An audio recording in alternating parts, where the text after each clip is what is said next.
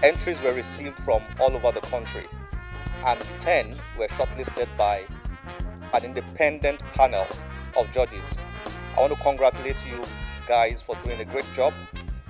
Very proud of you. You read your essays, fantastic. I want to congratulate the parents and the guardians who have stayed with you, encouraged you all throughout these days. It's a pleasure to have you here, parents and guardians. Thank you for coming. The judges have done an excellent job. There are 3 of them. Silva Inze Ifedibo, who is the author of The Funeral Did Not End. Aderinle Shonariwo, who is the director of Modern Day School of Arts. And Yona Oyegun Masadi, who is the managing editor of Kachifo Limited, publishers of Farafina Books. The sponsors of the Channels Book Club Prize for Literature are Lufthansa German Airlines, Latana Books, and Goethe Institute.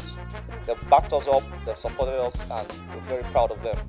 I'm going to hand over to the judges right now, who are going to give us a general overview of what has taken place in the last almost 2 months.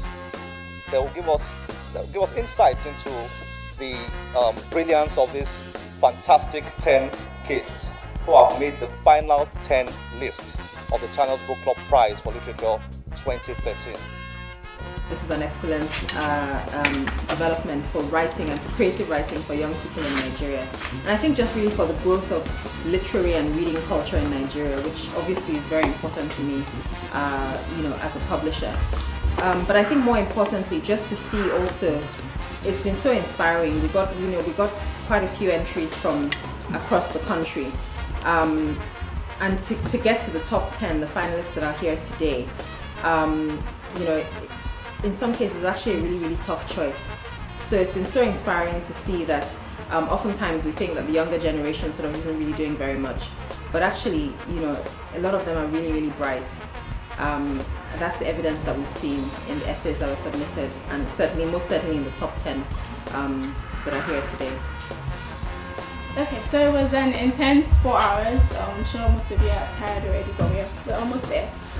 Getting to know all of you guys, I think I speak on behalf of all the judges when I say that we're very, very impressed by every single one of you. Not only did we get to know about your reading and your writing, we got to learn about your hobbies. Some of you like soccer, some of you want to be music composers and things like that. So it was just really exciting and cool to get to know every single one of you. So you got to this stage based on the essay that you wrote for Things Fall Apart. But today we assessed the essays that you wrote right here, and then we also assessed you based on the one-on-one interviews that we had with you.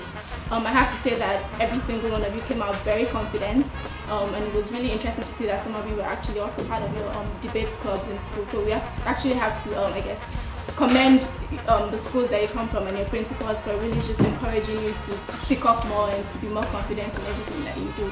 So we're very good. I'm very excited to see that you were organized, you were coherent with your essays, and it really just came out really well. So we're very impressed, we're very inspired by every single one of you here. Well, finally, I think it's important to thank the parents who encourage you guys to enter for the prize. I'm sure many parents have, exerted a whole lot to have you here. Traveling with some of you, staying here all through the day, and we're patiently waiting for us to get to this point of announcing the winner. So we'll congratulate the parents. We thank you. We want to say that it's important for us, the judges, to restate the fact that it's hip to read. It's not just music and movies that young people should do, or social media.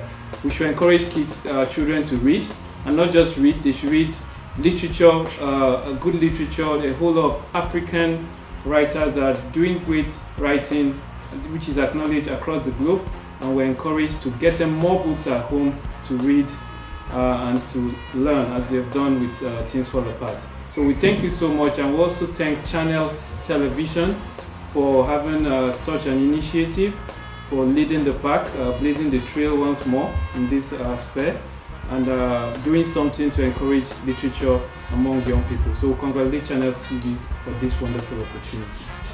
We'll go straight into presenting certificates to all participants.